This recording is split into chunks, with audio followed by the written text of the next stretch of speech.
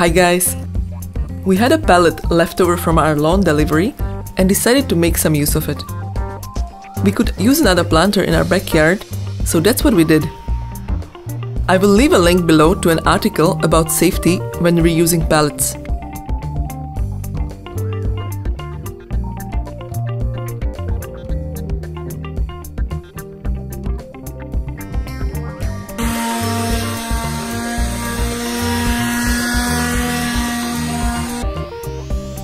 After sanding the pieces down, we used 1.5-inch nails to put them all together.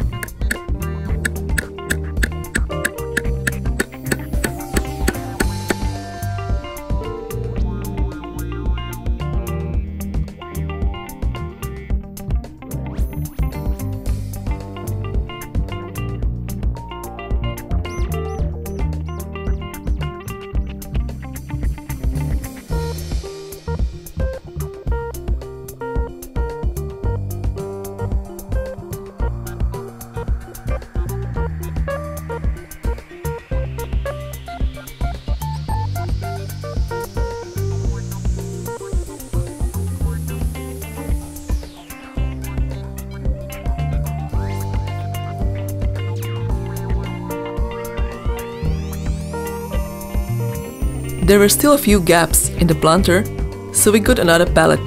It's quite easy to find them online and they're usually free. It can be a bit tricky to get the planks out without splitting the wood.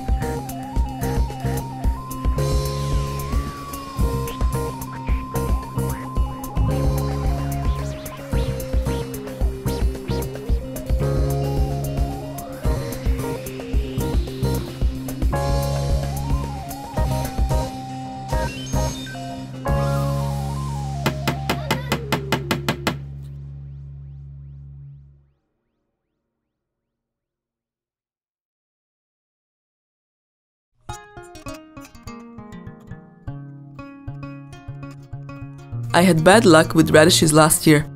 I only got a lot of leaves and no bulbs. I believe good soil is an important factor to succeed. Let's make a nice mixture for the radishes. You can also just use some good potting soil. We were in lockdown, so decided to use what we had. We added garden soil from last year.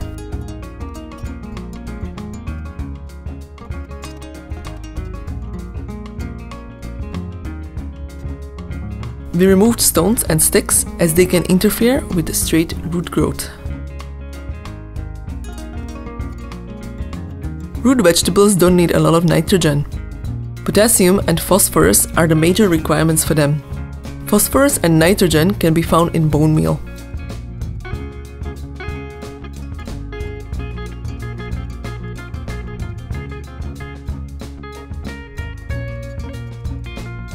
Also added some sand, as root crops benefit from it.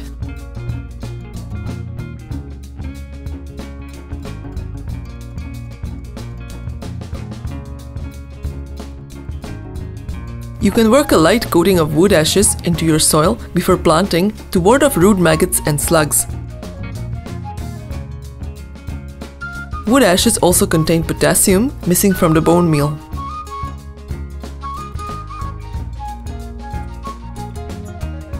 Root crops like cool weather. Direct seed into the garden in spring when the soil temperature is 10 degrees Celsius. We covered the planter with a plastic cover for a couple of days to improve germination rate and also protect the seedlings in case of a harsh frost.